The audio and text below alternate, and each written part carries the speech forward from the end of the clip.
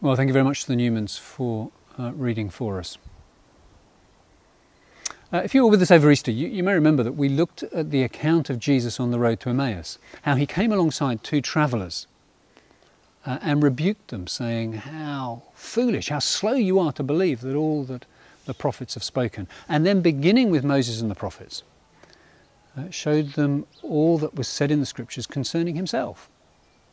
And in a sense, in the couple of weeks since then, we have been seeing if he was right, looking at an Old Testament book, the book of Daniel, prophet there, and seeing if we find Christ in these pages.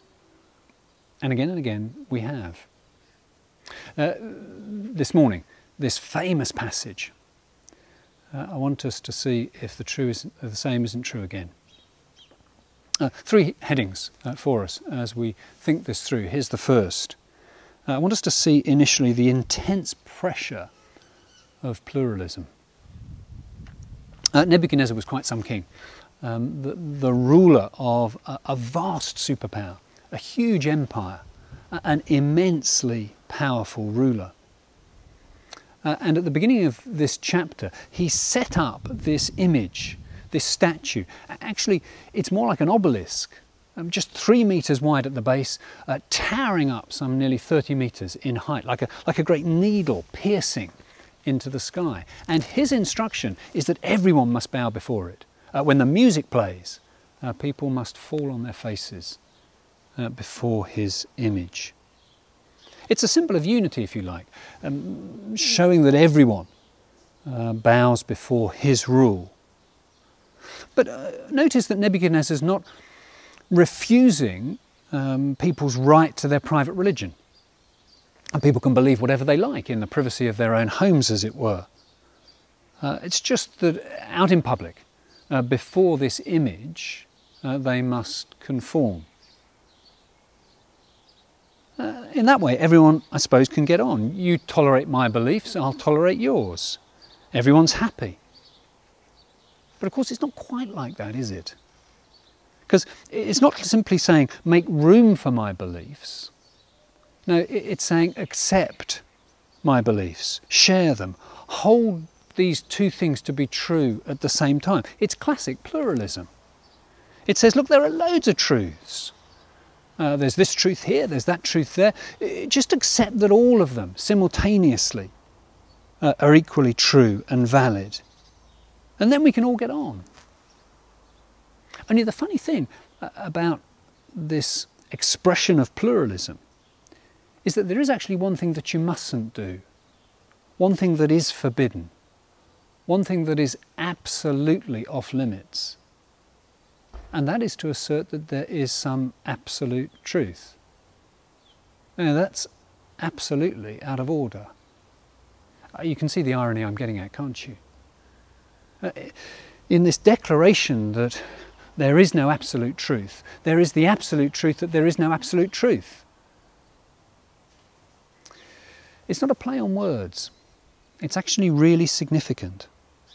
And in our pluralistic culture, you can see how the whole thing is beginning to unravel, how the cracks are beginning to show. Because on the basis of tolerance, all sorts of things are suddenly becoming intolerable. You see it in our universities as student unions are refusing people platforms to speak. There are no platforming people whose views they won't accept. And this isn't on religious matters. These are secular speakers who just don't fit in with the political correctness of the moment. Their opinions are denied. Their voices are censored. Even though in many cases what they have to say would have been mainstream a matter of a few years ago. The power of pluralism is huge. The pressure to conform is immense. So just imagine it. Imagine being Shadrach or Meshach or Abednego, standing in the middle of that crowd as the music began to play. And around you, person after person falls on their faces before the image. And you go on standing until everybody is down on the ground. and it's just the three of you, stood there like three sore thumbs, so visible, so obvious, so vulnerable, nowhere to hide. Today it might be the teenager at school who won't muck in with the Ouija board, or the colleague at work whose views on sex are just so old-fashioned, and everybody leaves them out. Everybody laughs at them either to their face or behind their backs. It is hard to stay standing, isn't it, in the face of pressure like that? And for Shadrach, Meshach and Abednego, it's not just that kind of social pressure to fit in with everybody else. There is also the imminent pressure, the imminent threat to life itself. See it there in verse 6. Whoever does not fall down and worship will immediately be thrown into a blazing furnace. And you see that in the face of that, how easy to kind of rationalise a decision to fit in with everybody else. You can imagine people say, couldn't you, look, everyone knows that this statue doesn't mean anything. It's just a lump of gold. So why not just cross your fingers and bow down? God will understand. Or somebody might say, you'd be silly to waste your life. Look, you've been given a position of influence. You could really make a difference in the world. Getting killed won't help anyone. Or don't be so rigid.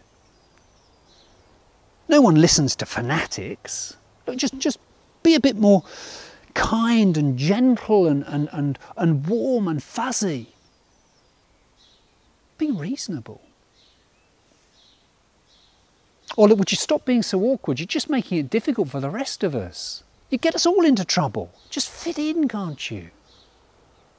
There are 100 different ways that you could rationalise the decision that it makes sense just to bow down with everybody else. What would you have done in a crowd of hundreds, a crowd of thousands? Would you have the courage to go on standing? Would I?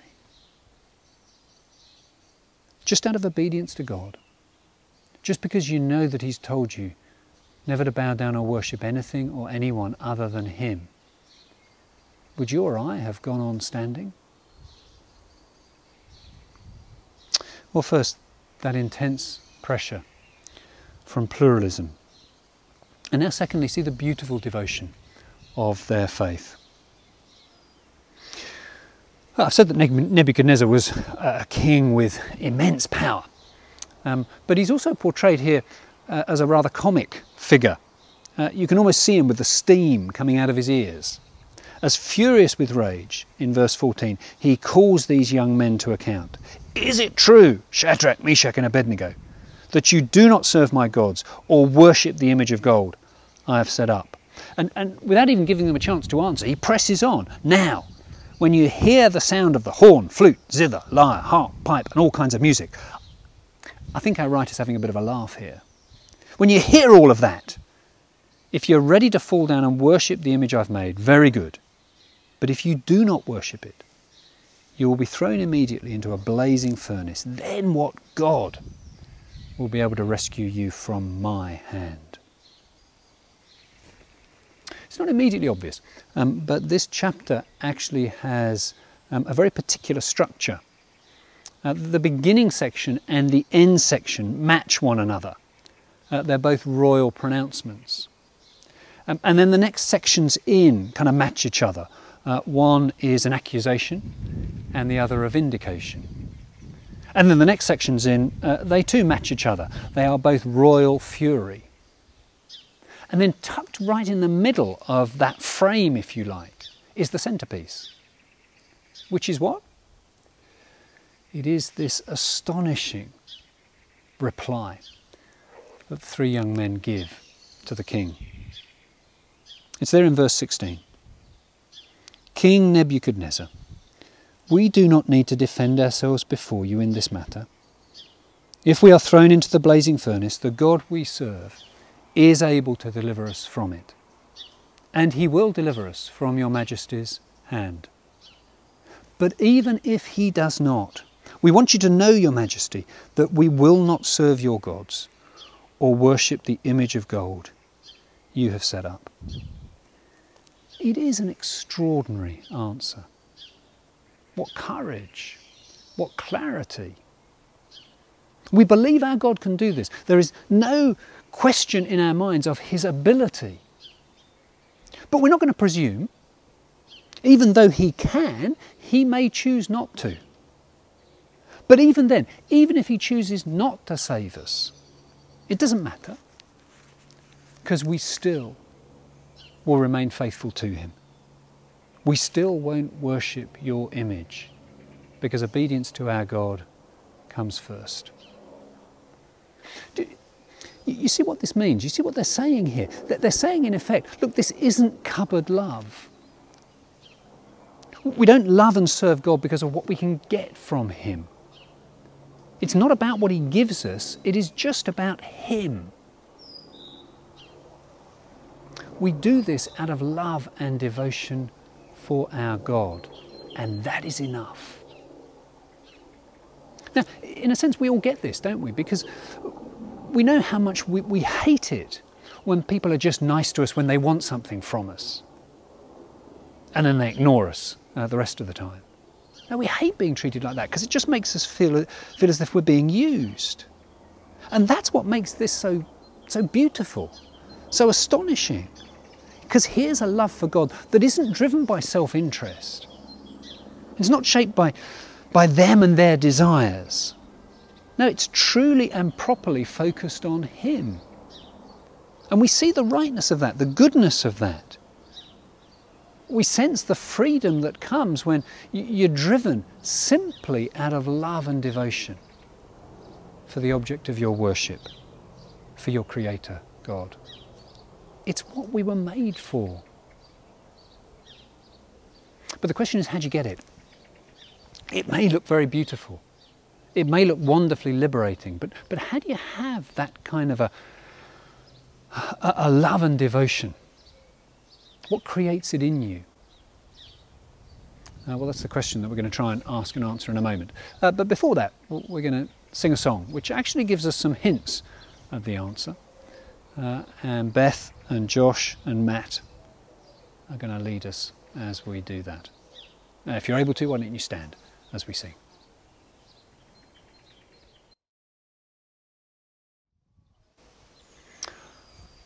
Well, great to sing together. Do take a seat again if you haven't.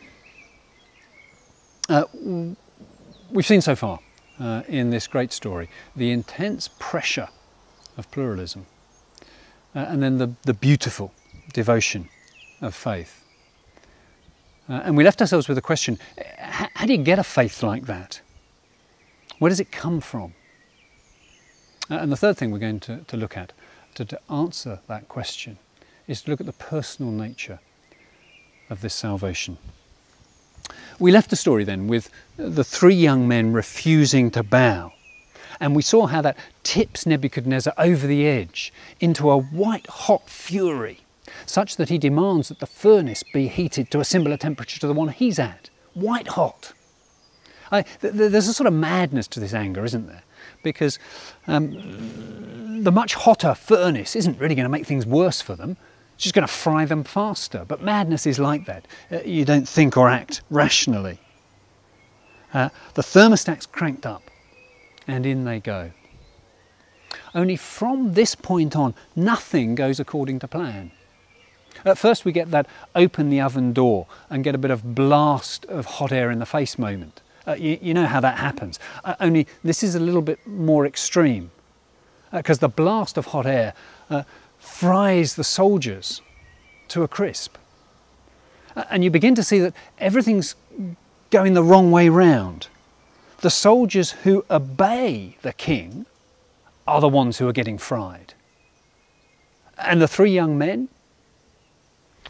Well, in a moment, the king, from his viewing platform, gazes down and cries out in amazement, because he sees astonishing things. First, he sees three figures walking around inside a blazing furnace. Actually, not three, he sees 4. You can hear him saying, look, hang on everyone, didn't we put 3 in? We did put 3 in. I remember how many people I executed, didn't I? It was 3, wasn't it? Was it 3? Yes, Your Majesty, 3 it was. Well, then there are 4. Why are there 4? Who's the 4th? And look at him. He looks like a son of the gods. And over the roar of the flames, Nebuchadnezzar bellows, Shadrach, Meshach and Abednego, servants of the Most High God, come out, come here. And astonishingly they do. They walk out of the furnace. Well, everyone gathers round. I mean, they would, wouldn't they? Astonished to find that these men are not even singed. Not a whiff of smoke or soot upon them. And it begs the question, why? Why would you do it like this? Why save in this way? Because you can think of all the other ways that God could have interrupted this process. I don't know, you could have struck the soldiers blind so they'd never have been able to even get the 3 men into the furnace in the first place. Or how about a blazing sword flashing across the entrance to prevent them being thrown in? Or strike Nebuchadnezzar mute in the middle of his proclamation? Or why not wind back and stop them ever being taken into exile in the first place? Any of those would have done the trick. But that's not the way that God chooses. Why? Because this is what God does. This is a God who enters in, who comes alongside, who steps right into the horrors and saves us from within. You notice that opening verse at the very beginning of our service today that David read for us from Isaiah 200 years before these events in the book of Daniel. When Isaiah said, "Do not fear, for I have redeemed you. I have called you by name. When you pass through waters, I will be with you. When you walk through the fire, you will not be burned."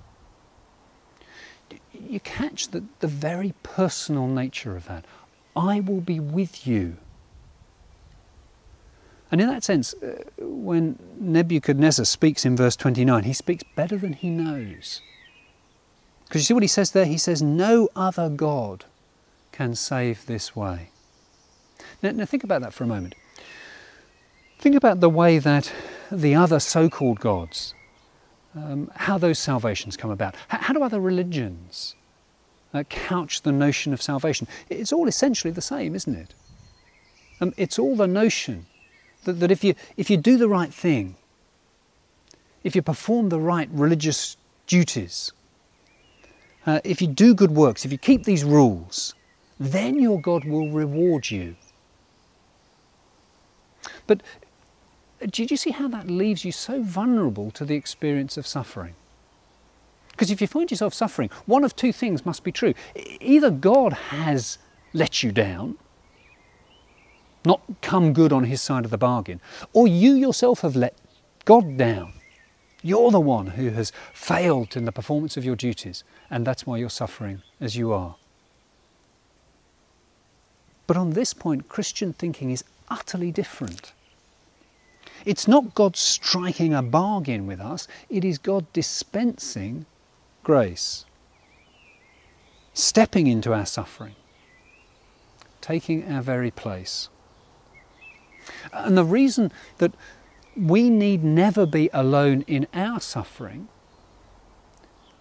is because Jesus Christ was alone in his suffering.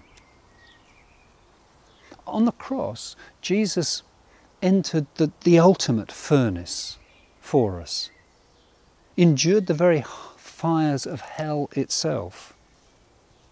And in that moment of suffering, there was no one with him. No ministering angel came to his side. No voice from heaven spoke words of comfort to him. No, the sky was dark and the heavens were silent. And the reason that Christ was alone on the cross in that suffering was so that you and I need never be alone in our suffering. And when you see that, when you see a God who loves you enough to do that for you, well, then you love him.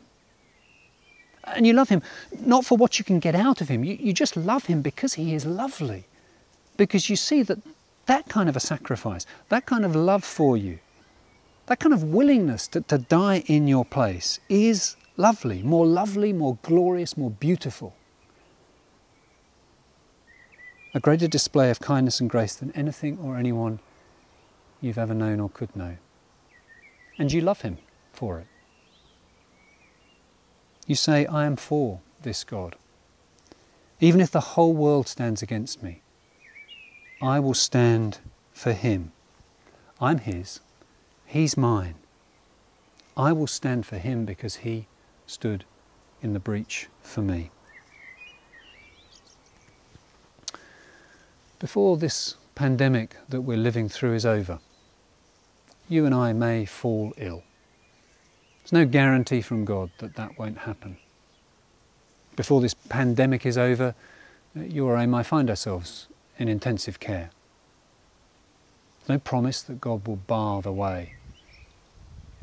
Before this pandemic is over, you or I may be facing death itself. God doesn't promise to spare us from that either.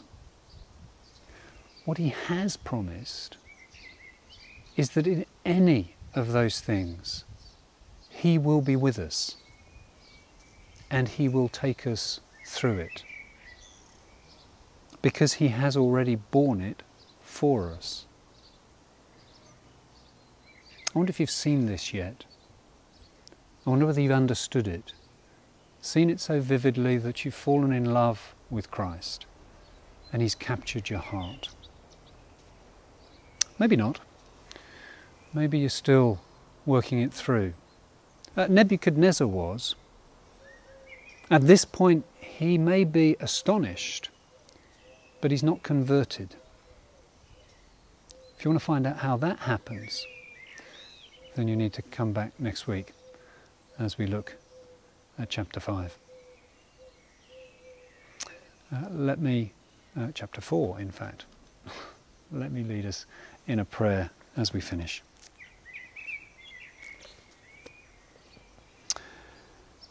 Our Father God, this chapter speaks to us of your extraordinary work in stepping into the very furnace to be with us in our suffering, to take our place even in the judgment that we deserve, so that we could be saved, we could be yours. Lord God, would you help us to see more clearly all that Christ has done, so that we might love him as we should, and that love would transform us to people who are bold, wonderfully single-minded in our love and devotion to you, the thing for which we were made. And we pray these things in Christ's name. Amen.